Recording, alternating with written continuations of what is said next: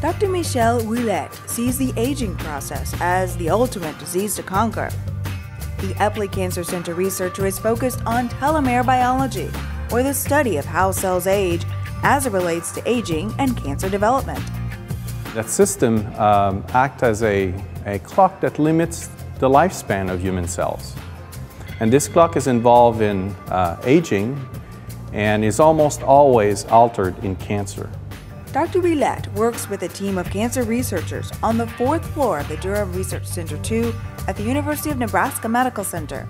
The team is focused on pancreatic cancer, one of the world's most lethal cancers.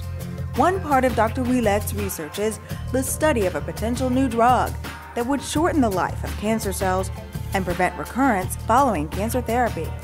And that, we believe, is going to be a new class of drug. There's really nothing right now that specifically address recurrence of cancer following conventional therapy. And this is a drug that's going to be, that is especially designed to do that.